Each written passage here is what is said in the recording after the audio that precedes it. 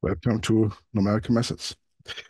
So this is my definition now of the Monte Carlo approximation. So I have a sequence of IID random variables xi. We define here this running average, 1 divided by n, I from 1 to n, sum of xi.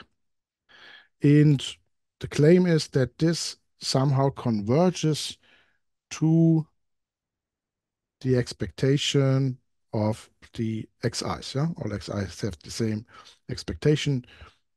The expectation of maybe an underlying random variable x, for which we have generated this model of IID random variables xi. Yeah, so let's discuss the Monte Carlo convergence results. So the first thing which you maybe recall is the strong law of large numbers. So let x1, x2, x3, and so on be IID integrable real valued random variables on the same probability space. So they all have here the same expectation mu. And now the claim is that the limit of my Monte Carlo approximation is equal to mu. Well, this guy here is a random variable. So this expression that this should be equal to mu, actually, I have to evaluate it on different omegas. Yeah? So the claim is that the set on which this holds has probability 1. So this holds with probability 1. Okay, so there is a drawback that this holds only in probability. Yeah, so there could be a single event omega with probability 0, yeah, where it does not hold. So there could be a null set where it does not hold. But maybe the biggest drawback is that I have here this limit n to infinity, because I would like to use this method to approximate the expectation. So I would like to use some n, maybe n is large, yeah, n is 1 million sample points or something, n is large, but I would like to approximate it with a finite n. And here I only have a result in the limit.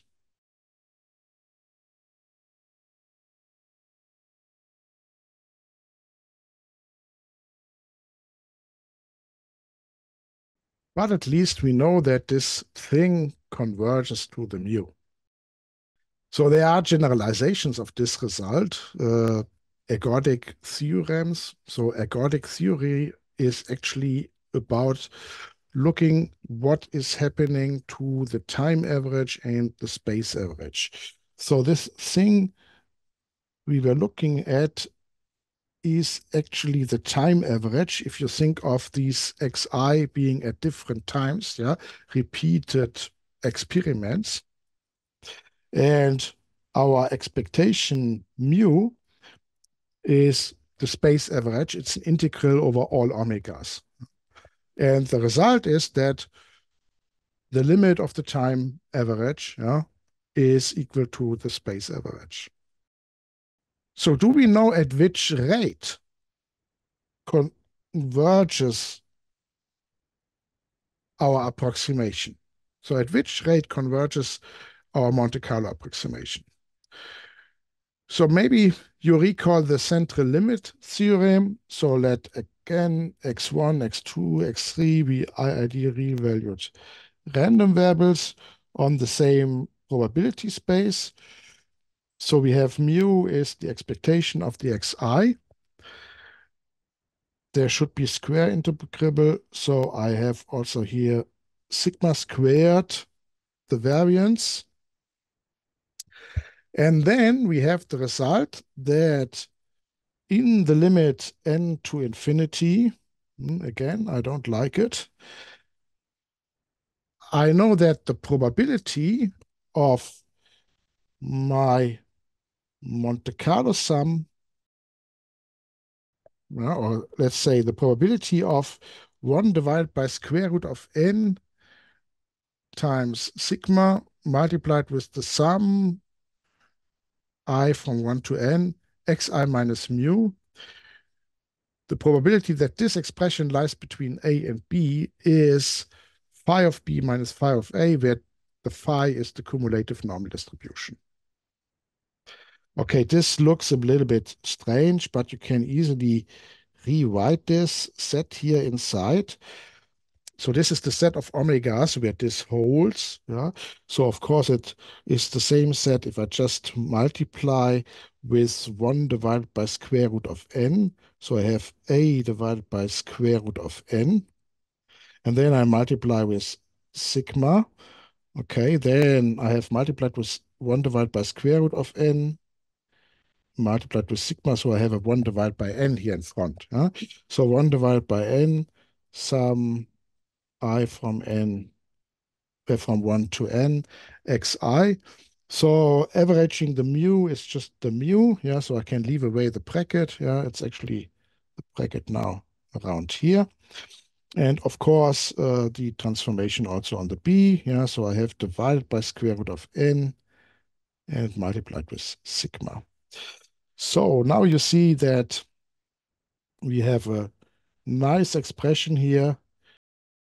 The difference between my Monte Carlo approximation and my true expectation, yeah, this lies with a certain probability in an interval between a times sigma divided by n and b times sigma divided by n. So in an interval, and this interval is becoming smaller and smaller. Yeah?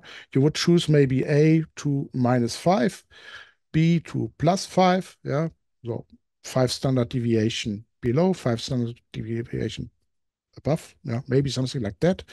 And the interval is becoming smaller and smaller. Yeah, so my error bound is becoming smaller and smaller. So if you choose b to be equal to -a, yeah, then you can take an absolute value here and you have some kind of error bound. So we already see from this here that it looks a little bit as if we have convergence with a convergence rate which is 1 divided by square root of n. Unfortunately, we have the same two defects. This result holds only in probability. We don't get this removed for quite a while. Yeah? This will take a time, but bigger problem, this only holds in the limit. Yeah? So really, I do not know if I'm already in this interval. It really holds only in the limit. So again, not suitable for us because I would like to use it with a finite n. This is just the calculation which I just did, yeah, so that you can rewrite this in this form here, which looks a little bit nicer, yeah. So you see that you have some kind of O of 1 divided by square root of n convergence. The thing that we have here, this limit, this can be fixed now if we look at the Chebyshev inequality. So recall the Chebyshev inequality. So what was that? So let x be a square integrable random variable. So mu should be the expectation of x. And the variance of x should also exist. Well, sometimes I write sigma squared. Then we have that the probability that x deviates from its expectation by more than epsilon is less or equal the variance of x divided by epsilon squared.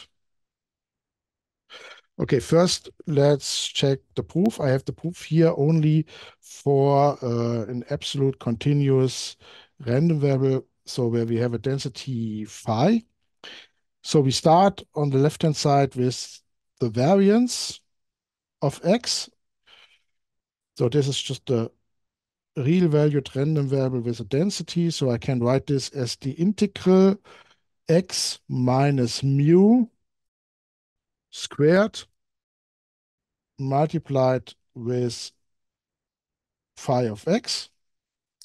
So now if I take out of my integration domain, so my integration domain is here the whole interval. If I take out some area around the expectation, so I only integrate over the set where x deviates from the expectation by more than epsilon, then I make the integral smaller. Yeah? I make the integral smaller because this stuff here is larger or equals 0. Yeah? So I'm cutting out a part from this integral. So I make the integral smaller. But if I do know that x minus mu is larger or equal epsilon, then I make it even more smaller if I replace this part here, x minus mu squared, by the epsilon squared. So I make it even more smaller if I take the epsilon. Okay, and then you see that you can move the epsilon in front, and this is just epsilon multiplied with epsilon squared, sorry, multiplied with the probability that I'm outside this intervals that x deviates from mu by more than epsilon. Okay, so now you divide by the epsilon squared, and you have that this probability is less or equal the variance of x divided by epsilon squared. Yeah, you can generalize Chebyshev inequality to LQ. Okay, but don't need this. So how can the Chebyshev inequality now give us an error estimate for our Monte Carlo approximation? Well, we just use this with the random variable x being my Monte Carlo approximation for a fixed n. So first thing you observe is that the expectation of this x is 1 divided by n, the sum of the expectations of xi. So this is just my mu. Okay, so this guy will be just my mu. And the variance of x is the variance of 1 divided by n sum of these xi's. So the variance, yeah, is expectation x squared x minus mu squared. Yeah, so I can move the 1 divided by n in front as a 1 divided by n squared. So this is quadratic. So this is the variance of the sum. And now we have that the xi's are independent.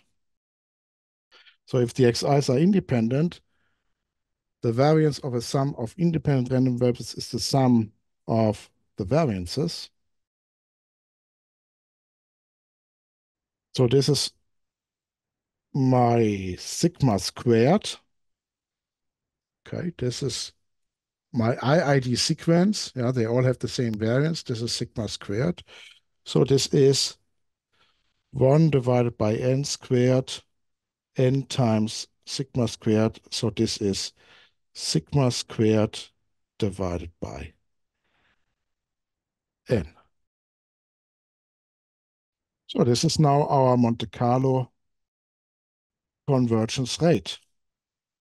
Let xi be IID real valued random variables on the same probability space. Mu is my expectation. sigma squared is the variance of these guys.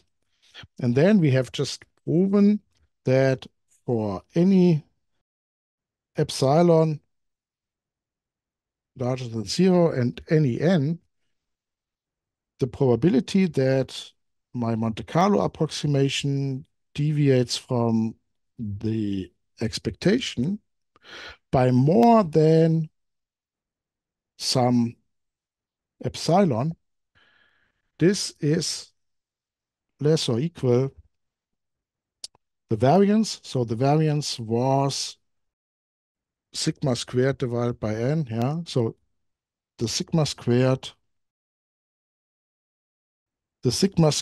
divided by n divided by epsilon squared. Well, this form is maybe not what we like. Yeah, actually, it is larger than epsilon. You can transform this to the opposite, yeah, event. Yeah, okay. So let's apply P of A is 1 minus P of not A. Okay. So this is then applying a 1 minus the value. Yeah, so this will then flip here this, and we get a 1 minus on the right hand side, and here we get the event, the probability that we are less than a given constant. And then in addition, let's replace the epsilon by sigma divided by square root of some delta times square root of n. So if you do that, then you get here, instead of the epsilon, this expression. But on the right-hand side, you now get sigma squared divided by epsilon squared. So the sigma squared cancels. Divided by epsilon squared will give me delta. And here the 1 divided by square root of n will become a 1 divided by n, which cancels this n. Yeah. So I just get a 1 minus delta. So this guy becomes a delta if we plug in this expression. So what do we have now? So now I can prescribe a given probability level, say delta, say 0.1. Then I know that the probability that we stay within a certain bound is larger than 1 minus 0.1, 90%. Yeah, 1 minus delta. And now have again a look at this bound. So the bound is of the type sigma divided by square root of delta. Okay, this is a constant related to a property of the x and a property of the probability level we would like to achieve. And then I have a 1 divided by square root of n. So I have now an error estimate, I have now a convergence rate, and you see there is no limit n goes to infinity involved here. Yeah, so this holds for a fixed n, but I only have this result in probability.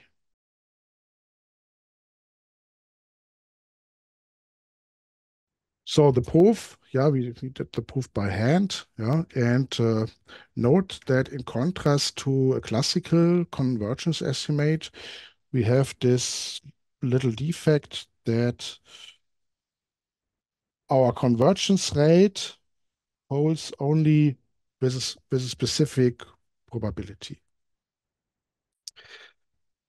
So that was it for the convergence result. So now we know convergence, and we even know the convergence rate. It's 1 divided by square root of n. If you go back here to our little movie, if you would now draw multiple such lines, each line is a sequence, is a drawing, yeah, then actually you would see that these guys approach or come closer as 1 divided by square root of n. So you have a corridor still where you have deviation with a certain probability. Next thing is that we will use this method to calculate integrals. This is called Monte-Carlo integration. Actually, a very simple step. The thing is that if you have a function and a sequence of IID random variables, then the function of this sequence is also IID. So what we do is we take a sequence of uniform IIDs and apply this function, and this is just calculating an integral. The integral of f over the domain from 0 to 1 is the expectation of f of x, where x is uniform on 0, 1. So approximating an integral is like approximating this expectation. So I can use the Monte Carlo method to calculate integrals numerically. That was it.